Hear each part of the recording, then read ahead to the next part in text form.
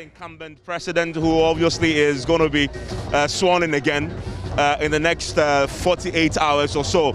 I'm here with the current chair of the Finance Committee, who is going to be returning to the House as a Member of Parliament. Doc, thank you very much for your time. This must be nostalgic. This is the last State of the Nation address you ever witnessed as a Member of Parliament. Yeah, every good thing has an end. And for me, after 8 years, I think bowing out now, that's the way to go. The people have decided that they want to go in a new direction. My service comes to an end, and so be it. What's your impression of the President's last State of the Nation address? Man, it was concise. It touched pretty much on everything: agriculture, the economy, health, galamsey, every facet of the economy he touched on, and you could see his description of where we were, where we are now. I think this is one of the best State of the Nation addresses I've listened to, and it was delivered in quick fashion, and so everybody paid attention, and within a matter of time, it was over. Now, the key thing about it was what he said at the end. His legitimacy is almost being challenged at the Supreme Court, and he says he won an emphatic mandate to govern for 4 more years. I don't think the NDC themselves are challenging the presidential result. They've resorted to challenging the parliamentary result.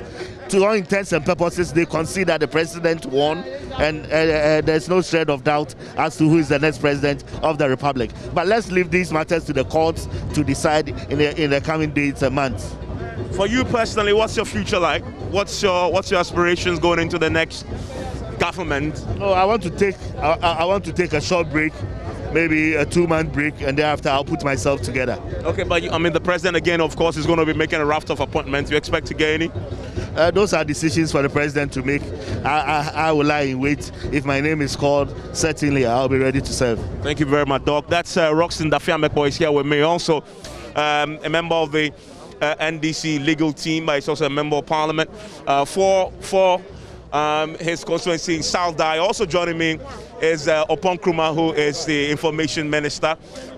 Both of them are lawyers, so I'm happy to have them, a non-lawyer in the middle. But he's also a journalist. He still considers himself a journalist, actually. I write still, I am. Absolutely. Roxton, thank you for joining me. It's my pleasure. Your reaction to the Final State of the Nation address? Yes, clearly he came to perform his constitutional duties. I expected him to touch on the violence that were attendant upon the elections during and immediately after, but he was very selective. He even failed to mention the persons who died, as a result of the violence. And it's very important. Important because I know him to be a president who takes very serious interest in lives lost, whether here or elsewhere. So for eight people to die during this election, for him to completely gloss over it, for me, is unacceptable. Now, he spoke about the state of the economy. He failed to churn out the figures, but he's aware how things are. And so we don't have the time to interrogate the entire spectrum of the speech, but I'm particularly worried about the posture of the present majority leader. He ought not to do what did he do wrong? You see, to say that people are living in a dreamland. You see, you are not in a majority by what you say, and my brother will agree. It is the figures that will tell you where you belong to. The figures we have now clearly points to a hung parliament. He's trying to diffuse that nomenclature, but he's not the first parliamentarian to write on parliamentary practice, procedure, and history. It's a term known to refer to parliament that are classified in the manner that we find ourselves. So it's important that we build bridges, but we don't build bridges and then he bends it all the time. It's not good. And that's all that I have to say for now. Stay with me. So your reaction to the president's final State of the Nation address as he exits, of course, to be sworn in 48 hours? Obviously, within a 40 to 60-minute address, no human being will be able to touch on all the key issues that have transpired in the last 4 years of an administration. But I think the top priority items are the ones that the president has highlighted and as quickly as possible given an overview of how he believes they have panned out during his tenure. I agree with the majority leader when he says that we probably have to devise a mechanism that allows Parliament to interrogate these dusk addresses, because the truth is that they are done at a time when you really won't have an opportunity to debate it or to interrogate it. But it will go onto the record, but there should be an opportunity to interrogate it so that both sides of the divide can have a take at what they agree with and what they disagree with. But the president has performed his constitutional obligation.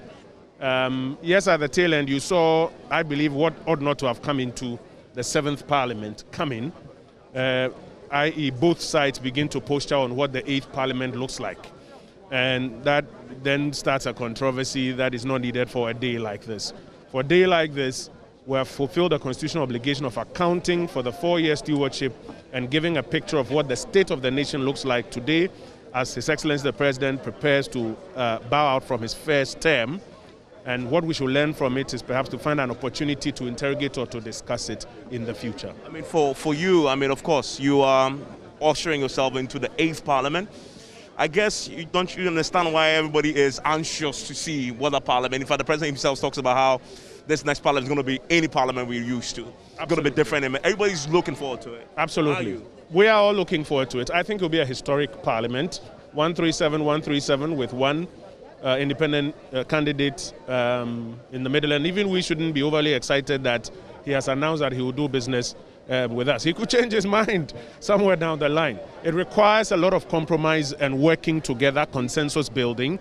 I think that's a clear message that the people of Ghana have sent to us in this election. The president has articulated that, and that is what we need to begin to work towards. I think anything that here and now begins to now put fetters in that space, we should avoid and explore how we can work together and not mar the beauty of what is going to happen in the 8th Parliament. Congratulations again, and thank you very much. Also joining me is the minority chief whip. Also joining me, let me stand in the middle of the two leaders. Is the first deputy speaker of Parliament. Congratulations for maintaining your seat. Thank you very much. And congratulations also for maintaining yours, Muntaka Mubarak. Thank you very much. Let me start with you. Your reaction, you and the leadership of the minority, your reaction to the president? Well, I believe that the president, usually this last session is brief, as he tried to. But I thought that he missed the opportunity to acknowledge the loss of lives during this election. I mean, this is something that has never happened. I mean, I can't remember the last election that we had people losing their lives in these numbers. And I thought that as the president of the country, should have taken the opportunity to acknowledge that. And that was a dent on our democracy, regardless of the circumstances. I mean, to get people shooting at collation center and people losing their lives. But he missed that opportunity. And I also thought that he was being choosy, in my view.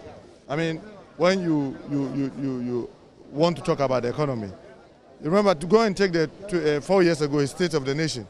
He was emphatic about the mounting debt that has been left him.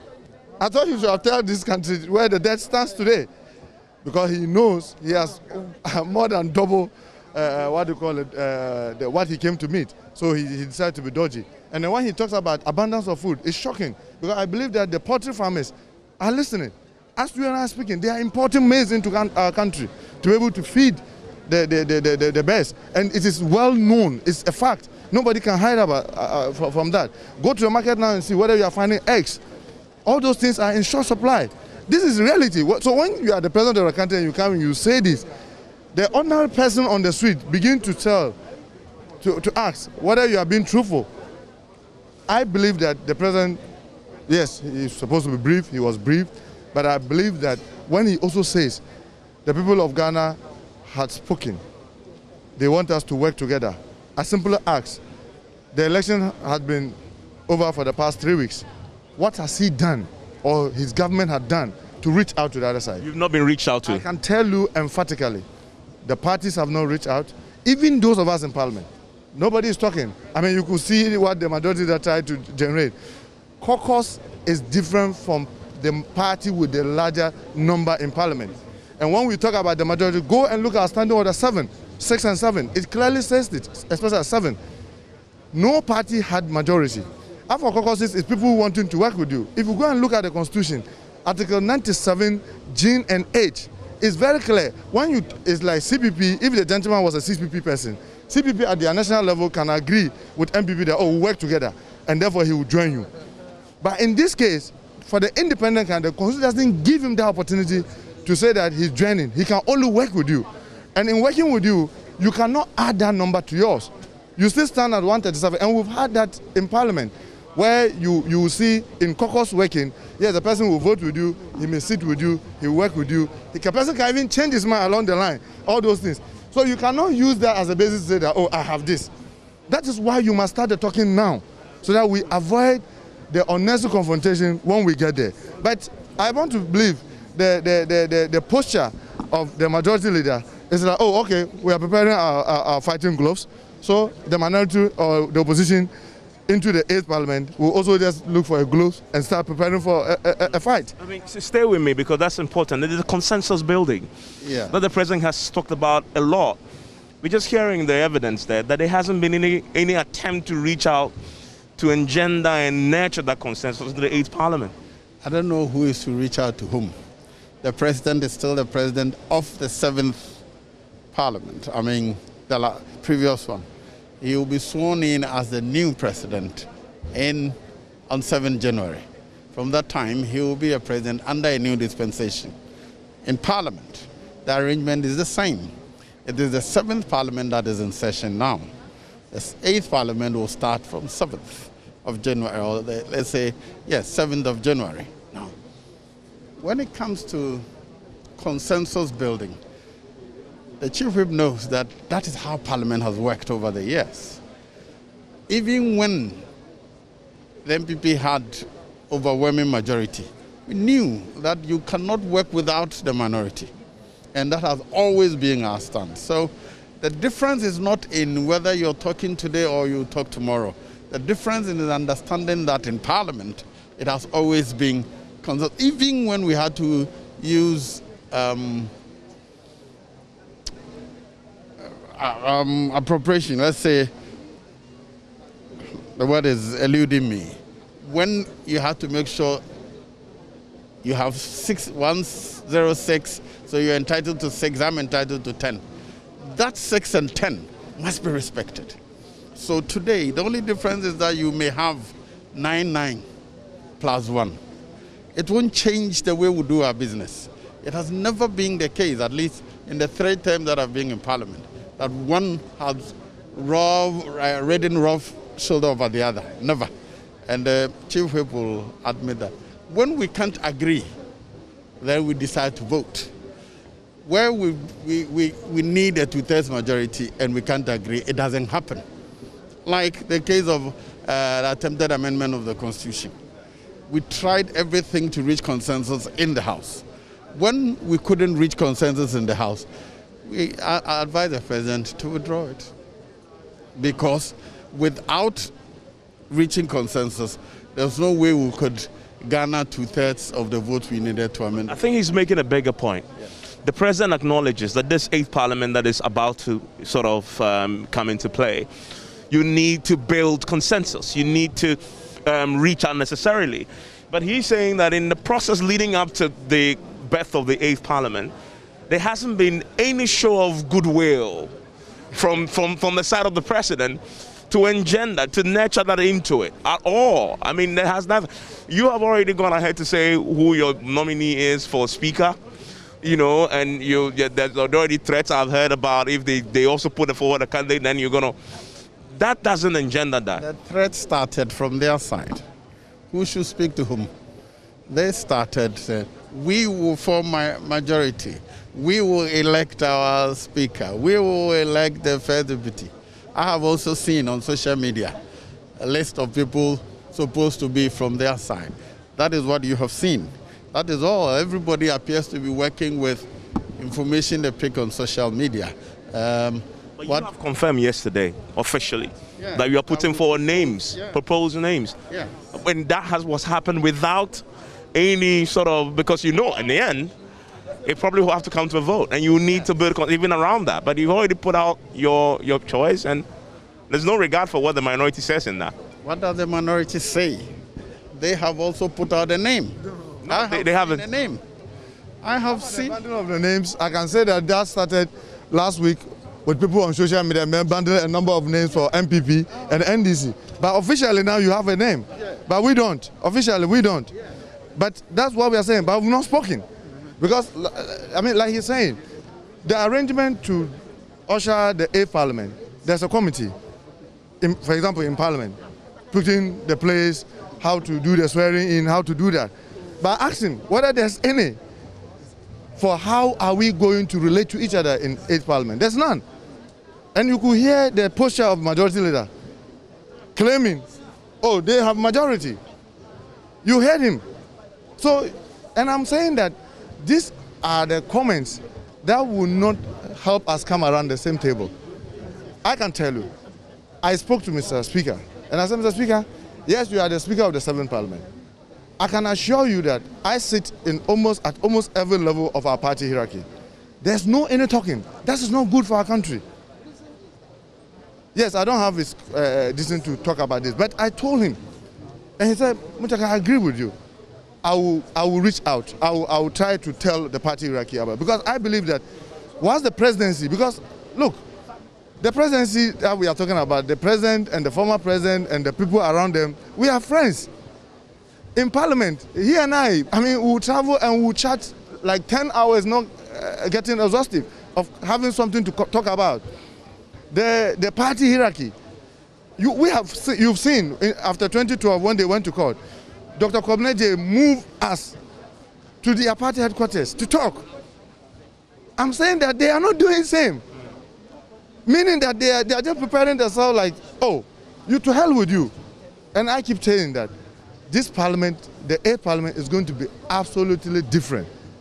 With that kind of posture, I can bet you they have a real run for their money. Have you confirmed your names yet? Your own names, your leadership? I mean, it will be done, I'm sure, this afternoon. There's a functional executive meeting that I believe may be able to finalize that and get it. But I hear you're going to be maintained by Chief Whip. I can't tell because, I mean, a lot of consultation is going on. What I have heard that I'll definitely remain as one of the persons in the leadership, as whether I remain as Chief Whip, which is my preference, but I can't tell until after the Are you proposing a name for Speaker too?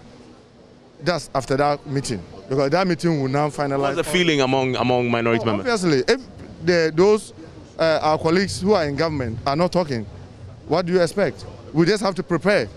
So in that preparation, obviously, you have to look at who you may want to put up for Speaker. Okay. Yes. So this will come out for a secret vote?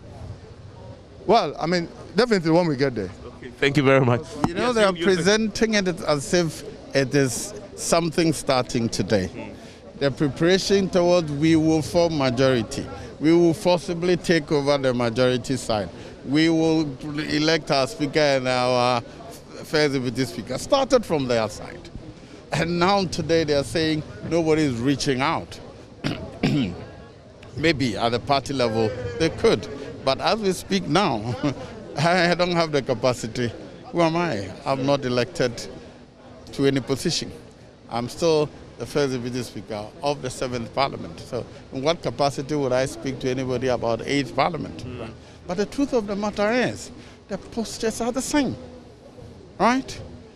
We have the numbers, we'll take it. We'll say, no, you don't have the numbers, you can't take it. In the end, it comes down to voting. So whichever of us, of the sides, can garner a majority, will choose what you want. I don't want us to start talking about, okay, give and take this, I take that. Because in the end, then we are not going by voting. What is the practice? Our practice is that it is caucuses, and our orders are clear. The party or parties that form the majority is a majority caucus. So the party or parties. But the independent can it be construed as a party? Yes. It's subject to interpretation. Whose interpretation? You represent yourself. You represent yourself, so you're independent. You're a party in that sense. I mean, yourself, you're still your first Deputy Speaker of Parliament. I mean, are you going to be maintained? I believe so. In the 8th Parliament? In the end, it's voting. Yes, so if I get voted for, then I'll be maintained. But there's a interesting question of the second Deputy Speaker of Parliament, who must come from another party. Yeah. Is the party willing to play ball with the NDC on that? Why not? That has been our practice. The only time that changed, because when MPP NDC proposed a candidate for the Speaker, and then they said, if you do that, then we also propose a candidate for the second deputy. That's the only time that happened. Okay, but you don't, in this case, you don't have a choice because the independent candidate is the only person you have in the third place. Well, if it becomes necessary, we'll put him there. Thank you very much. Also joining me right now is the minority leader in the 7th Parliament. In the 8th Parliament that is about to play out, we don't know yet. And I'm told some conversation have already started about your own leadership going to 8th. I'm now aspiring majority leader. Okay. With Techima and Sefi to be secured. If that travesty of electoral injustice against the NDC is reversed as it should in the interest of justice and peace, we would form a majority. What I do know is that the 2020 election produced an inevitable outcome of no majority party in parliament. 137 is equal. So it's even wrong for the president to say almost equal. What is almost equal? It's 128 is almost equal. He got it mathematically wrong. But for the fact that they used state apparatus in collusion with the EC to deny Techima, it would have been interesting where the balance of power would be for Ghana. My worry is that the president was conspicuously quiet about the huge debt he's leaving for Ghana. The IMF projects a debt of 297 billion with interest payment, less principal and amortization to be 24 billion into 2021. And it means that the president too must accept responsibility that he has contributed to fracturing our democracy. Our democracy is not as it used to be 10 years ago. I mean, for the first time in our history, arising out of coalition of resource and declaration of resource, 8 lost lives, and he's silent on it. That is unacceptable. He must take responsibility. Those lives needn't be lost in a genuine, transparent, democratic process. He was dead silent on that. That's not acceptable. He must investigate it, punish people. They are interested in people who are processing and rioting. They must the state institutions, they've argued, is doing it. The police are doing it. CID says they are looking into it. They are doing what? So follow through. Those who shot and killed people are walking free. Is that the democracy you want? And then many of you in Ghana miss the point. You see, it's not about Techima South. It's about tomorrow. That in Tamale South after resource, I just walk in and say, okay, Haruna Idris, 125,000, MPP 25,000, walk away. Ask the electoral officer, then I'm walking away. Is that the future of our democracy? So Techima South is to fight that systems must work, institutions must work, and they must work creditably and in accordance with law. Jean Mensa corrected herself 6 times. Did she go to court to correct herself? She used administrative processes and procedures. We simply ask for same. Use the same administrative processes and procedure to right your own wrongs. Then she says go to court because she knows it's tortuous and cumbersome and outcomes may not be today when they would have secured some decisions that they are undeserving. So my disappointment in Dagbang, the president says he's credited Dagbang. The Yan Nas authority and mandate have been questioned in many instances, including Nanton and Karga. So the absence of war is not peace. He shouldn't think that all is well. When the president says that the 8th Parliament demands that you build consensus, you think he's being sincere? He is compelled to. That is not his wish. It's what the Ghanaian people impose on him, and he must respect it. He didn't win Parliament, nothing more. He should respect the principle and notion and practical operation of the doctrine of separation of powers. He's an executive president. He lost Parliament. He lost it. He's just forcing to add Techima and to add Sepsi, as you saw, and it's disappointing. Then cost of living and quality of life is deteriorating in Ghana. Read the Statistical Service and the UNDP report in Ghana, and he talks about Ghana exporting food. A bag of maize, as I heard from my mother for the first time, is now selling for more than 200 Ghana cedis in Tamale. That has never ever happened. A bag of corn. I use ordinary people to measure it, and then he prides himself with 1D, 1F. 1D, 1F not equitably distributed. Many other regions of Ghana, Upper West is lacking, Upper East is lacking, Savannah is lacking, Northern region is lacking. All the factories are concentrated in Accra and Tema. That is not equity. That is not equity. And then also, he's come to Parliament with a number of questionable tax exemptions, just giving away money to friends and family members in the name of tax exemption, in the name of 1D, 1F. My understanding of it was that 1D, 1F should contribute to job creation. And then the president again was dead silent on the growing unemployment in our country. Young men and women turning out of the universities, whether universities or polytechnics, are unemployed. What are we doing about it? You do youth employment and give people 100 Ghana cedis. NABCO employees are not even on SNIT. NABCO employees have no training. And after 1 or 2 months, they have to get back home. That is not sustainable. If you had to give a verdict on his assessment of the state of the nation, what would your verdict be? I used to have enormous respect for Nana Akufo-Addo as somebody who held the rule of law, belief, and faith in democracy, but his conduct in the 2020 election is disappointing. I mean, when President Mahama lost, he lost. He considered defeat. There's nothing like forcing to stay. That's why people are dying, because you are imposing yourself. And then every president gets it easy on the second term. But for him, what happened? With all the COVID money spent, we'll be investigating COVID and the money they spend on election instead of spending it on COVID to protect life, on public health. They didn't spend the COVID money on public health. They were dishing it around and sharing it around men and women across the country to get vote. And the media, you must be interested in one of the most dangerous things Nana Addo has done to our democracy is the huge dosage of money he used in this election. Going forward, that will undermine the integrity of any democratic process, any competitive democratic process. It has never ever happened. Even at polling stations, people sharing money and putting money in masks for voters, and you think that that gives you a democracy? I'm sorry. So that is the minority leader there talking to us on his reaction to the State of the Nation address that was just delivered by the president. My colleagues Winston Amwa and Kojo Yangsing are joining me, obviously, as we begin to analyze what we've heard already and all the reactions that are beginning to play out. Winston, there's few things that stuck to me.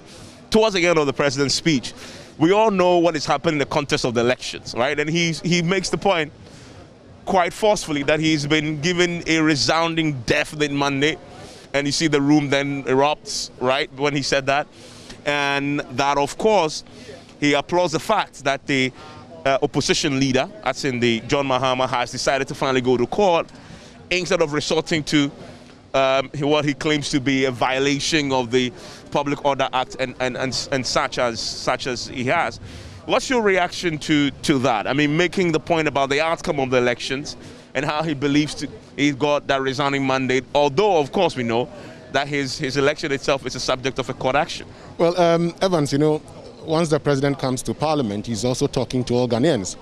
And once he's speaking to all Ghanaians, you have a lot of his supporters in there. What they need now is a bit of, that statement from the president that tells them that, look, we want this, because out there, if you should speak to NPP members and NDC members, the NDC says all the time that, can't you see, they can't even celebrate. They can't celebrate because they didn't win this genuinely. And for him as the president, he needs to send that signal that we want this. And look, John Mahama in 2012 wanted about 300,000.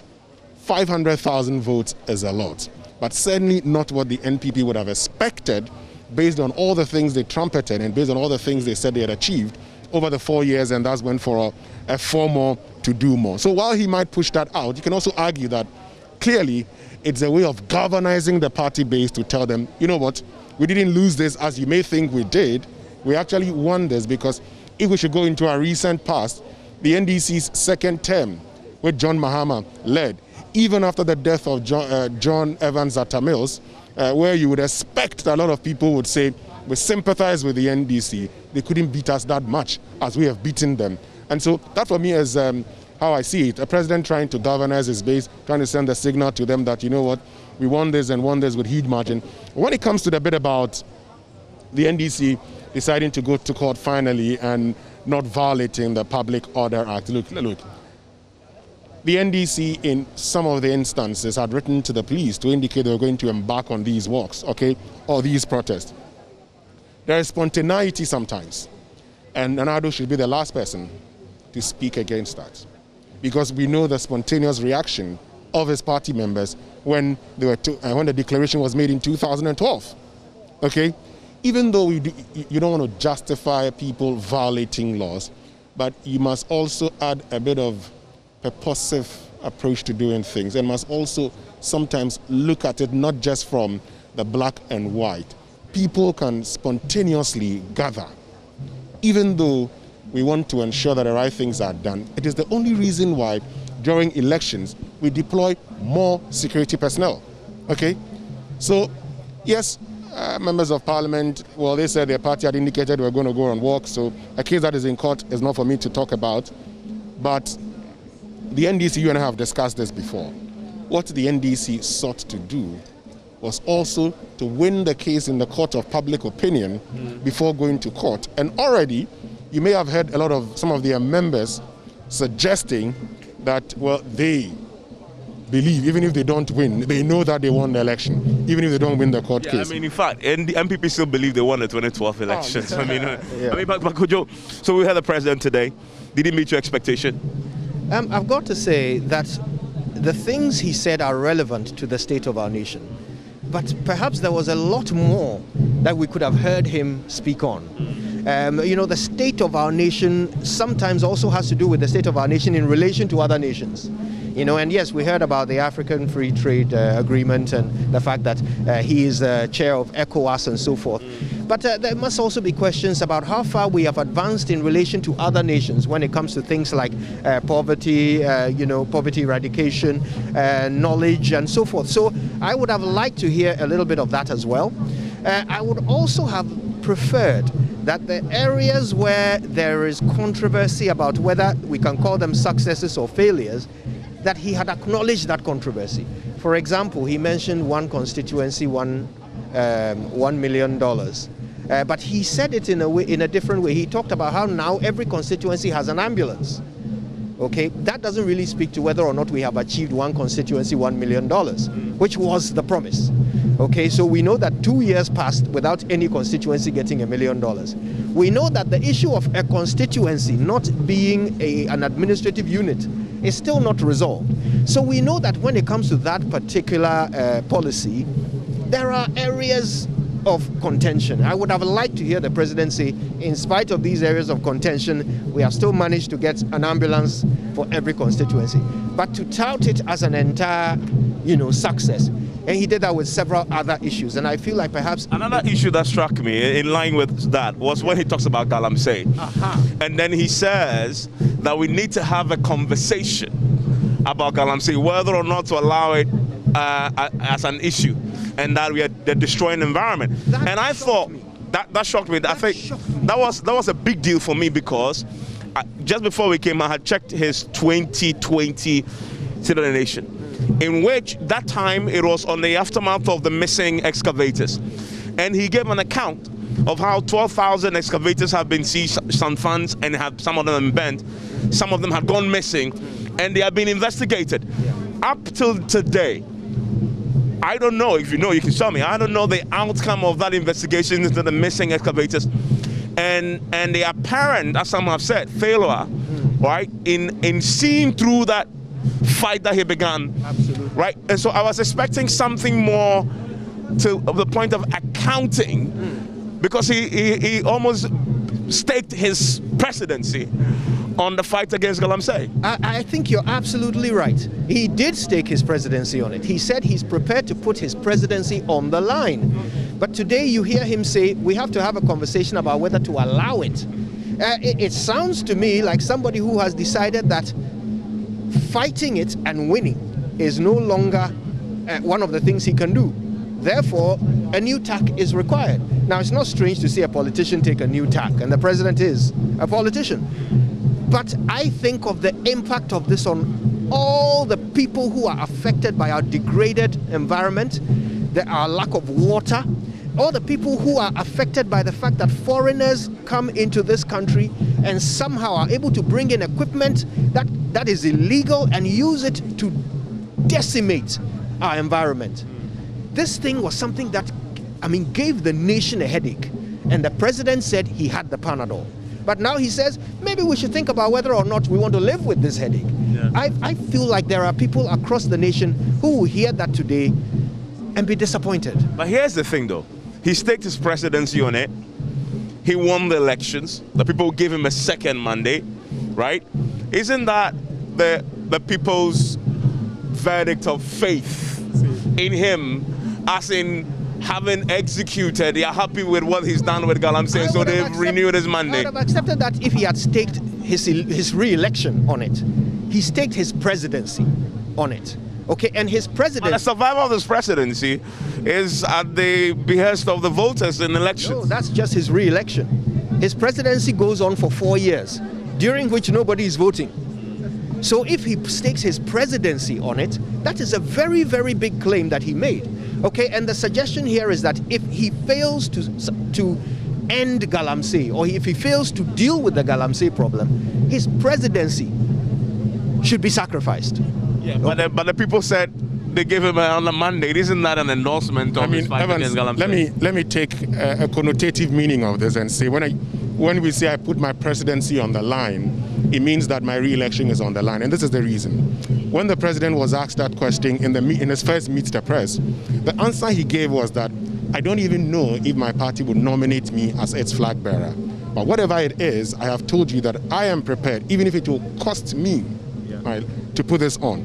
And so if someone tells you in Ghana, I put this on the line, and if the president says, I put my presidency on the line, with every president expected to run for a second term, and the reason why we have the convention of not being challenged, the president was telling you, it is my election I'm putting on the line. But let me say something. You talked about the $1 million constituency. See, when a policy is meant to fail, you will see it at the beginning. Here we are in a country where we talk about decentralization. And we've talked about the fact that central government has too much power, so we should decentralize to the base. And then you start by saying, I'll make available $1 million per constituency per year. First of all, why didn't you do districts? Leave it aside. Let's continue. Then, the very thing that we talk about as saying there's too much power in the hands of the presidency, you decide to have development authorities, okay, which will become the first layer of centralized power. And then you have a Ministry of Special Development Initiatives, which become the next one, and mandated to report to the president. My brother, when you start like that, you're only telling all of us that you're giving us money with your right hand, you pass back, come and take it with your left. At the end of it all, the reason why you're giving us the money, nobody will feel it. Because we have talked consistently about the need to get monies to the base. We've talked about the fact that DCEs must be given a chance to determine what it is they want to do. And the whole idea of decentralization is one, informational advantage, two, proximity to the people, ability to know their consents, and even rivalry between districts or amongst districts would ensure that if Ladade Kotopong is doing so well, AMA would also want to do more. LECMA would also want to do more, because then they feel that the people in this district are doing better. And why shouldn't we do better? So you put in place measures. I'm sorry. What this government did was just to say, we're going to give you money, we will keep the money, buy things for you. And so when you ask them, they say one district, one ambulance. When you ask them, we have built boreholes. Where are the boreholes? Oh, go to this place, go to that place. I am sure that if we gave the districts the money, the districts, together with the assemblies, based on their medium-term development plan, which is approved by the National Development Planning Commission, would have done something better with this. For districts that have ambulances, they wouldn't have bought ambulances. I am not sure that all districts that bought ambulances that cost that much. Come on, it was meant to be like that right from the start. Let's return to the, I guess, the politics of this. And there's something that the main reaction I got from all the minority members I spoke to was what they believe to be something the president didn't say, which is his comment on the lives that were lost on the back of the elections. And both minority leader, the chief whip, make the point that they expected the president to say something about it and at least talk about the investigations that they expect to happen. What would you think is a valid point? Well, I think we are very often drawn into this this vortex of expectation becoming standard for measurement. So I remember it happened to me. You know, I was so involved in the Takrady girls story that when the president did the State of the Nation after the story had broken and he didn't talk about it, I felt disappointed because I had an expectation that I should hear about this from my president. He didn't talk about it. I felt disappointed. But I had to reassess myself and understand that it was an expectation I had. Everybody has expectations. The president can't fulfill all of our expectations. There are times when he will not be able to talk about something simply because he has prioritized certain things that he thinks matter to more people. Should it have been a priority for him in the State of the Nation? That is a good question. Now, if you ask me, it should have. We've just come through an election. An election should never be the reason why someone dies. An election is actually a proof of people's power. So if you're powerful, why must they kill you? You know, so there is a certain irony in the fact that someone dies while trying to exhibit their power, the only power they have over leadership. So I feel that the president would have actually helped himself if he had made some bow or gesture towards them. But unfortunately, and I have to place some of the blame at the doorstep of the NDC, they have politicized those deaths. So now it feels to the NPP as if they touch those deaths, if they talk about them, they are playing into the hands of the NDC. And that is unfortunate. So the blame for that does have to fall on the NDC. They've made it a political issue. Yeah, I mean, Winston, this is on the back of a very divisive election. The country is divided straight to the middle. Did the president seize the opportunity to unite the country, to sound conciliatory on the back of the outcome we just saw on the December 7? Well, while I'd say the president tried, I think that by touching on the killings and condemning it, it would have done him a lot more good. And I'll explain why. See, the president, I am not sure, sent anybody there to go and do that. Okay? And if you, the leader, you condemn it, institute investigations. Whoever is found to have done this is punished. And I repeat, punished. Not just to say we have started investigations, then we all forget it, and every day when you raise the issue, then the government will bring another matter to divert attention. No. Start investigations. Get whoever is behind this. Punish the person. And then, for those who lost lives, they will know that at least justice has been served. And for those who say you did it, would know that you didn't do it. Your inability to do so, for me, is not the best. And I think the president could have done more and could have, I mean, while he tried to say, well, it's okay that they're going to court and not doing all these things, that's the right way to go about it when you have these things. You said about how people, but I sincerely did feel that the president had an opportunity to condemn this. He had an opportunity. I mean, and an opportunity lost. Yeah, I mean, could you do that same question? Did he seize a moment to sound conciliatory, unite a very divided country? You see, he did that in his acceptance speech, if you recall. Once the EC declared that he was the president-elect, he gave a speech that sounded, you know, unitary. He was seeking to say that he's going to be president for everyone, not just, you know, those who voted for him. He even he repeated it at a church service recently. He said for the over 6 million people who didn't vote for him, he was still going to be their president. He was still, so that perhaps was the tone that people would have been expecting today. But it is also possible that the president decided that this should not be so political a platform. And that if he's going to deal with the state of the nation, the word state is in there, so perhaps he should avoid talking about government and politics. No, I mean, but remember that the context on the back of possibly the most divisive election we've ever had in the Fourth Republic. And I agree that it would have been an opportunity for him to do so. I'm trying to explain why he perhaps decided to talk about other things. Yeah. Okay. I guess my point is, generally, did he sound conciliatory enough for you? No. In fact, he actually took a few digs at his opponents. You know, when he talked about the fact that he's glad that the NDC has decided to go to court instead of break the law. You know, so yes, there were a few digs in there. I don't think conciliatory was his aim at all. You know, maybe this is the best place to do it at this time when we've come out of an election.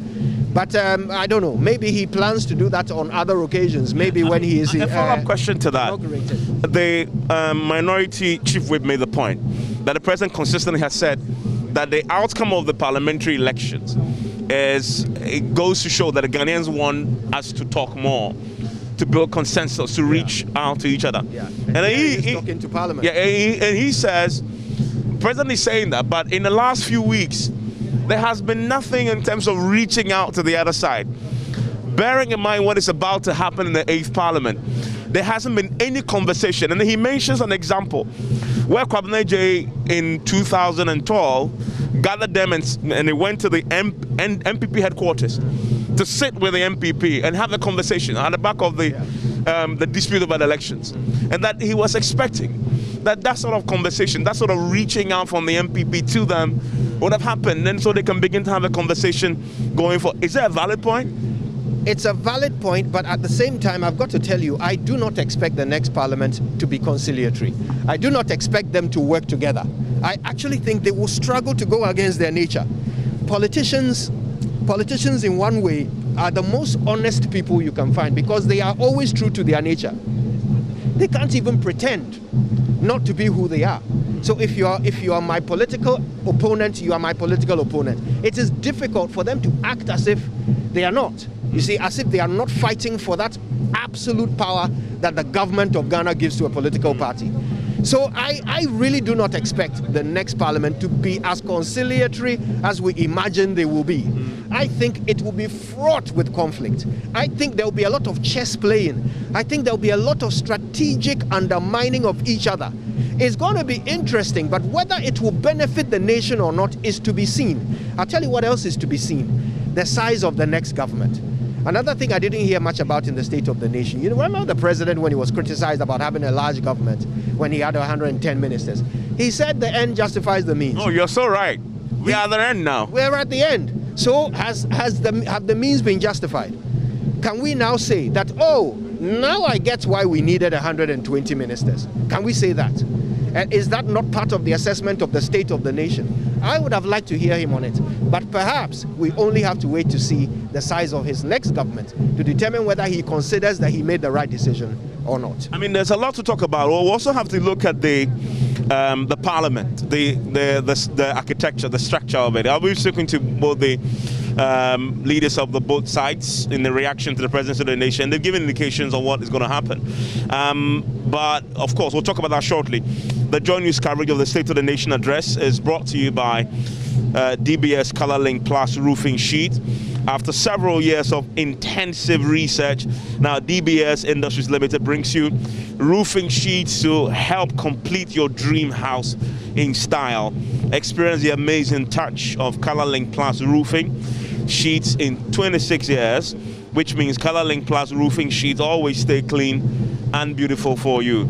And there's more. We're giving you a whopping 20 years warranty against fading and peeling. Visit DBS Industries Limited in Accra on the Spintex Road near Papaya Restaurant. Call us on our hotline 0543 286 637, 0543 286 637, and visit our other factories in Kumasi, Tamale, and Takrade. DBS Industries Limited will truly are your roof experts. Now, Winston, so the president came into the house and rightly sort of captures the mood of the 8th Parliament, which is about to unfold. And he said that he expects that the 8th Parliament will be a parliament like none other that we've seen. However, they have already put forward their choice of speaker. Now, the minority side says they were not consulted in that process, and they would have loved, as a part of the consensus building process, that at least give us heads up. Let's talk, so we can have a consensus candidate, so to speak. But as we've seen, the MPP had gone forward and put forward theirs, and there are actually threats now that if the NDC decides not to play ball and sort of let it go and suggest their own, then they'll deny them the other 2 slots. I mean, what you make of all that going into the next 48 hours? It actually reminded me of 2005 when Ken Chirasa, who was then the second deputy speaker, was hoping to be second deputy speaker again after Peter Alajete was brought in. One of the rules of parliament is clear. I mean, you can't have the two deputies from the same party. And so at the time, Malik Al-Hassan Yakubu was brought in as a second deputy speaker. Look, I think that based on what the NDC did in 2012, even when the MP had indicated they were going to go to court, you may say the minority is right, even though they had also indicated they were going to bring their own candidate anyway. But sometimes we say, Openyu die mante mante. See, the leader, when you are a leader, sometimes it is not everything that you hear. You sometimes pretend you haven't heard. So call them, speak to them, and tell them, Charlie, you know what? This is what we want to do. Even after deciding on Mike Okwe, what you do is that you get the majority leader currently to speak to the minority leader and tell him, Charlie, this is what we want to do. But maybe it's because of the NDC's posturing, where they had indicated that they are also in the majority. And mind you, we only would know who is in the majority on, 7th January after the election of a speaker, and then we'll see. No, but even that, I mean, we know several cases are still being, Ameu's is one. Yes, well, Ameu's we're expecting verdict at 12 noon today. 2 p.m. So if that goes that way, we then would know whether or not the NPP has the majority or the NDC has majority, or there's no majority in Ghana's parliament. That's something that once the speaker is sworn in, as it stands now, the speaker will do, the decision will be taken. The majority leader has talked about how they should understand the proceedings of Parliament. But look, I think that Parliament 90% of the time has consensus. Parliament 90% of the time has consensus. You think that would exist in the 8th Parliament? I told you something during the election coverage. I told you that it is either we will benefit as a people, the political parties will benefit, or the MPs will benefit. When I say the MPs will benefit, I believe you understand. So, I am not in a hurry to say that this is good for us, the citizenry. Because what happens in the first month will tell us what is really going to happen subsequently. It could be the case that a lot of lobbying